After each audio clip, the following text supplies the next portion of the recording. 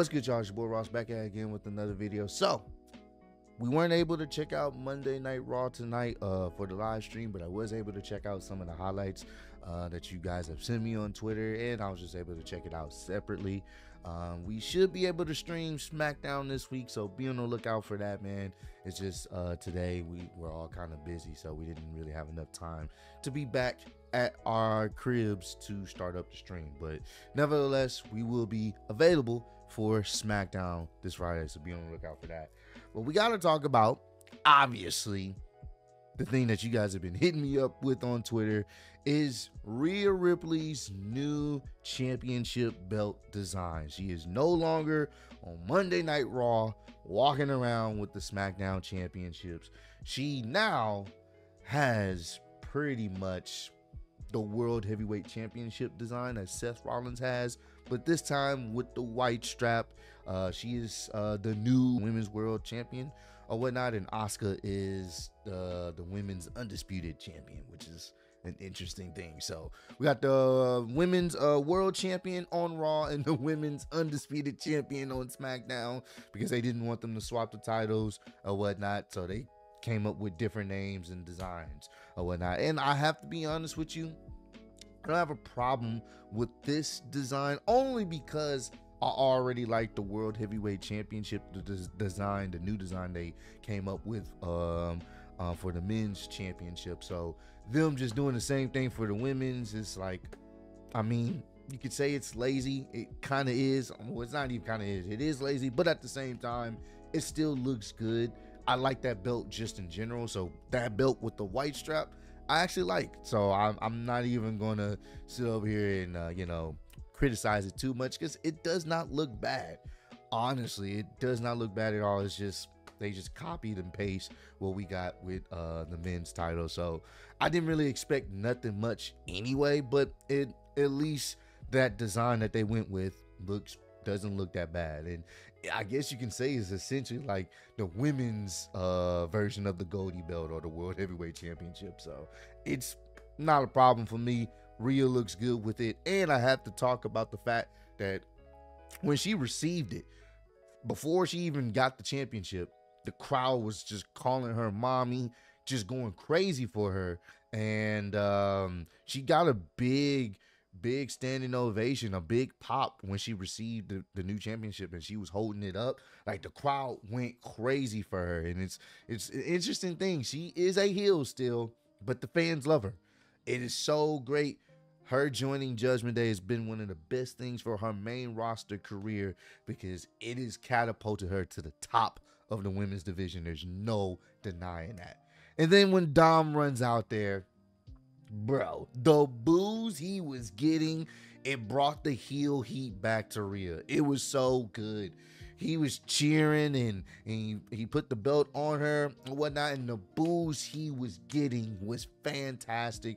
Rhea started catching residual heat. I let Dom speak and all this other stuff. It was great. Their pairing is fantastic. Them pairing Dominik with Rhea has been one of the best decisions they've ever made for these two individuals, and it's catapulted them to the stars, man. Like, Dominik is one of, if not the most hated guy in wrestling right now, getting the most heel heat that we've seen, you know what I'm saying, in WWE for sure.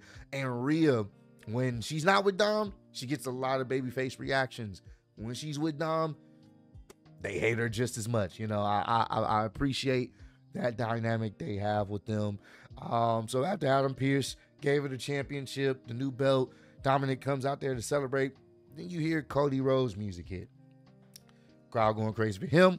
Cody is still one of the top baby faces in the company, despite him not winning at WrestleMania this year. He's still up there, and everywhere he goes, the fans still chant his song and want to see him. He gets a good pop every time. So he comes out there, and he's basically just kind of reliving what happened last week. He gives Rhea props. He's reliving what happened last week or whatnot with Dominik slapping him. And he pretty much was like, you know what? Let's have a match. Let's have a match. You thought I was going to let this go? No. Let's have a match. And Money in the Bank, me versus you. or whatnot. And Dominik was really apprehensive. He let Rhea kind of take over the segment. And, you know, it was one of those type of things where he's still hiding behind Rhea or whatnot. And then he's supposed to have a match with The Miz later on the night. And The Miz tried to attack him from behind. And he ends up, you know, catching The Miz. But then Dominik, of course, being Dominik, hits him, you know, hits him from behind or whatnot. He runs out the ring with Rhea, and they're laughing. And it's one of those type of things where it's like, you know, Dominik getting that good old Dominik heel heat. But they have made the match official. Dominik Mysterio versus Cody Rhodes. That's going to be a fun match. I'm not going to lie to you. That's going to be a fun match for a multitude of reasons. One, I think that UK crowd is going to be fantastic the entire show. They are going to boo Dominik out of the building. Anything that Cody does, they're going to love to death. They're going to rain nothing but boos on Dominik. And my prediction, I know some of you guys say I got the script, the WWE script. No, I just think it makes sense. My prediction, I would have Cody lose. Not clean, of course. Not because Dominik just out-wrestled him. No. I would have Brock interfere, which causes Cody to get the cheap win.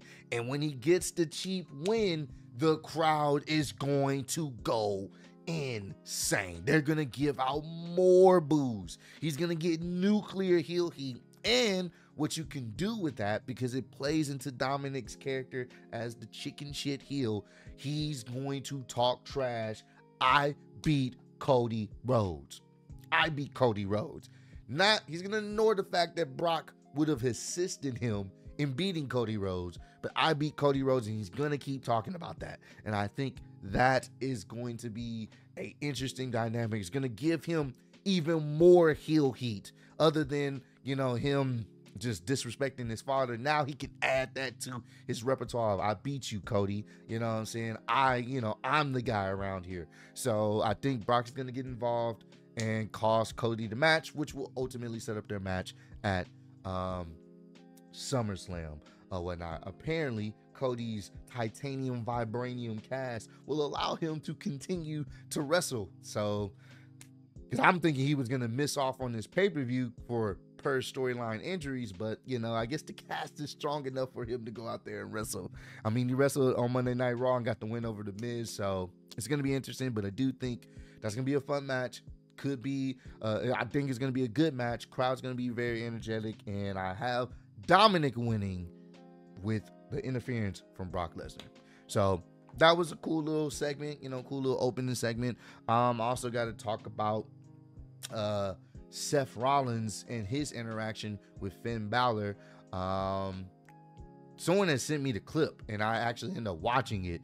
Their whole promo interaction was pretty much taken over by the crowd chanting Seth Rollins' theme song. Anytime Finn Balor's talking on the mic, they're just, whoa, whoa, just the entire time until Seth got on the microphone. That is crazy. That's insane.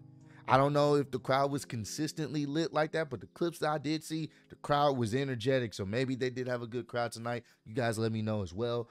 But that whole segment, Finn Balor, you could barely hear him because the crowd kept pretty much ruining it. They only wanted to hear what Seth had to say. And what Seth had to say was very important. Finn Balor's just trying to, you know, go down the list of, you know, him being the first Universal Champion and dealing with what he had to deal with facing Seth Rollins. And Seth Rollins, he kind of let him know, you know what I'm saying? Like, hey, man, look, I get it. You know, when you face me, you know what I'm saying? You put up a hell of a fight. I will say this. If this Finn Balor that I'm looking at right now tries to face me at Money in the Bank, I'm going to beat you easily, pretty much.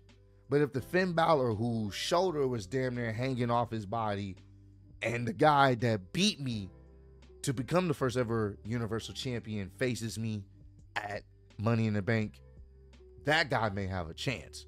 And before he walked off, because this guy right here, I mean, honestly, you know what I'm saying, this guy right here don't stand a chance. I mean, you've been walking around like a little bitch. And I was like, oh, little spicy, little spice to it. I'm like, okay, I think they're gonna have a good match.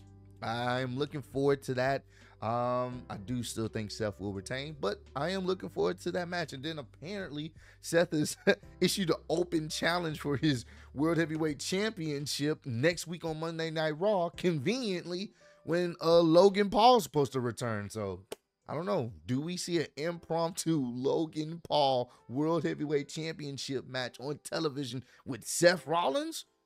I wouldn't mind seeing that. Run it back. Let's go. I'm down for that. I think that'll be interesting. So we'll see if that plays out. And then I wanted to make mention to talk about this specific segment. And I don't know if you guys have been noticing. It's a Judgment Day segment. Damian Priest is in the back talking with Finn Balor. And if you guys hadn't, when Finn Balor, Damian Priest was going against Seth Rollins, I believe that was last week for the open challenge match or whatnot, Damian Priest was making it, he was like, I don't need nobody. I don't need Finn. I can handle it on my own. And Finn felt some kind of way about that. So I believe Damian Priest does win his qualifying match to be in Money in the Bank tonight. Well, he did win. And Finn Balor gets his title opportunity.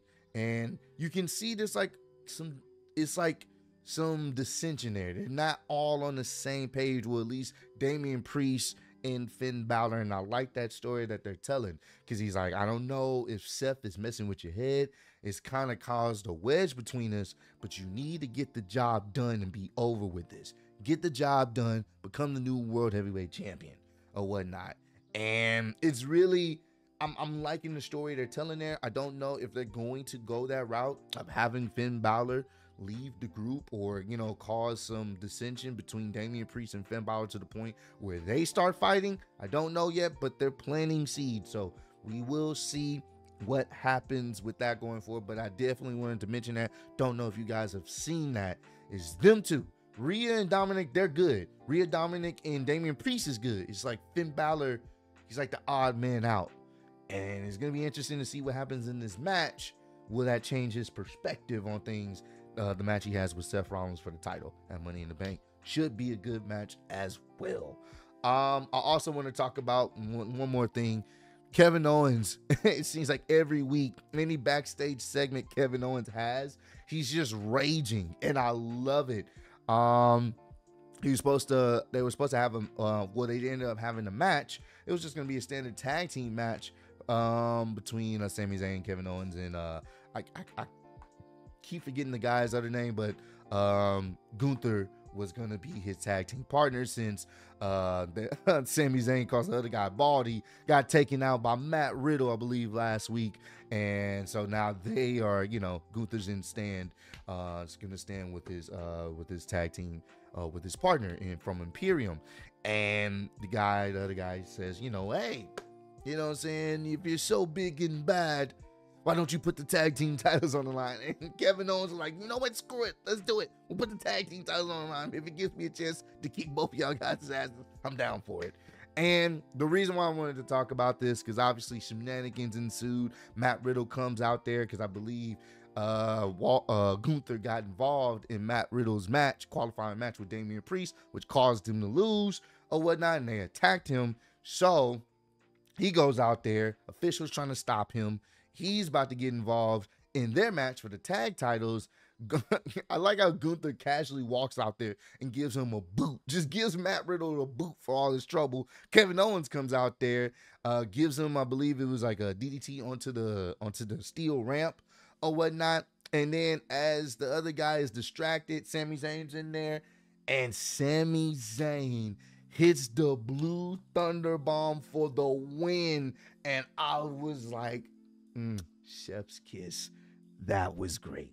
Oh my God. It's not many times he wins the match with the Blue Thunder Bomb, but he won the match with it. And it was beautiful. I love it. We need to see more of that.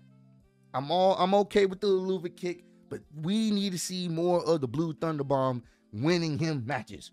Please. Such a beautiful move. Underrated.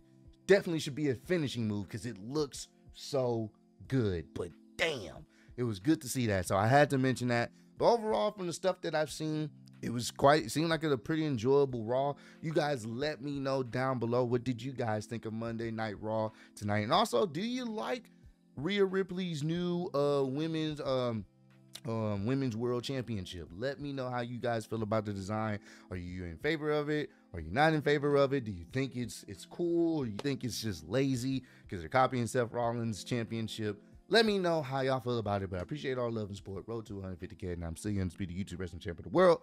Appreciate y'all. Kickin. B. See you on the next one. Peace.